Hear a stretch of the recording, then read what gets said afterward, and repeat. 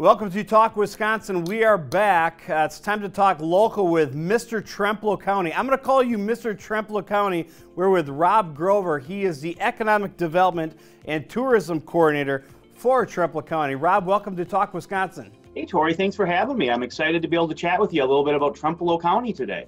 Yes, boy, not only are you Mr. Trempealeau County, but look at what's behind you. You've got that awesome poster. I love that poster. I've seen that at some stores in Trempealeau, that painting. So the poster there, actually, it's a series of the Village of Trempealeau themed posters that the Trempealeau Chamber of Commerce has done for a fundraising effort, actually. So they've produced, gosh, I want to say 4 or maybe 5 posters now, and they're all themed on the seasons. They're gorgeous works of art, and you can buy them at various stores and restaurants and other chamber members within the village of Trempealeau. So yeah, they really illustrate well just the different aspects of why Trempealeau County is such an incredible place to come and spend some time and enjoy the great outdoors, enjoy great food and drink and all that. So. And the shirt too, the Trempealeau, the paddling, I like that a lot too. That's good. Hey, there's a lot of things to do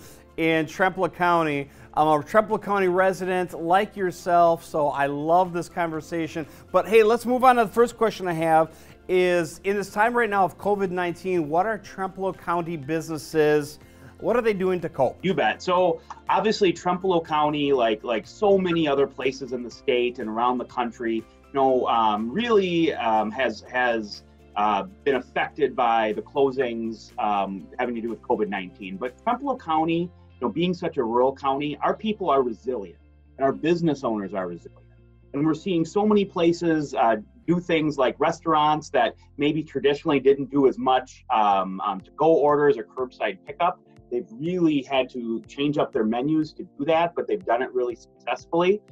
We've seen a lot of our retail boutique sort of retail stores really embrace more than ever social media and pushing to online sales. I know of some businesses within Trempealeau County where their website was sort of a secondary thing before this, and now it's really out of necessity made them look closer at, again, doing more online.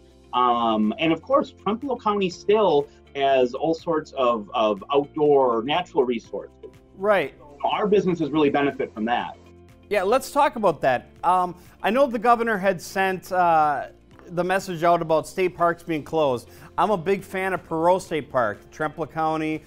Is Perot State Park still open? Perot State Park, which is right there next to the village of Trempealeau, that is still open. The National Wildlife Refuge, which again is in the southern part of the county, that is still open. Of course, they're encouraging people to practice social distancing and that sort of thing. Most of the state parks and areas that ended up being closed were closer to the Milwaukee and Madison area.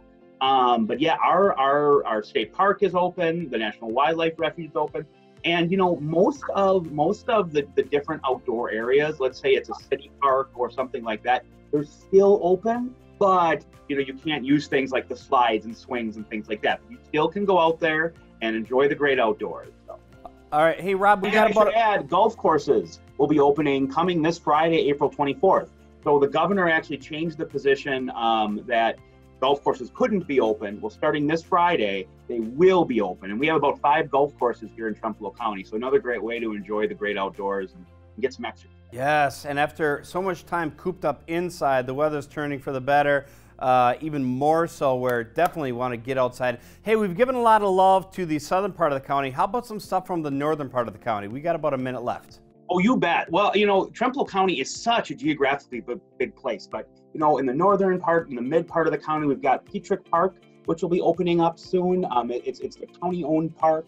Up in Osseo and Strum and Oliva, there's just so many great outdoor areas. The Buffalo River State Trail, which is a multi-use trail that goes through the northern part of the county, that's open for business. That can be used by ATVs or bikes or walking, all those sort of things. So, from north to south and everywhere in between, Trempealeau County is just a great place to come spend some time. And of course, bike trails are open. Trempealeau County has so many incredible roadways And, so bring your bike into Trempealeau County. I mean, anywhere can be a great route to go discover something new. Awesome stuff right there. From Mr. Trempealeau County right there, that is Rob Grover.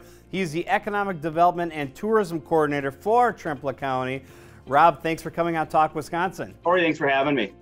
We'll be back with more Talk Wisconsin right after this.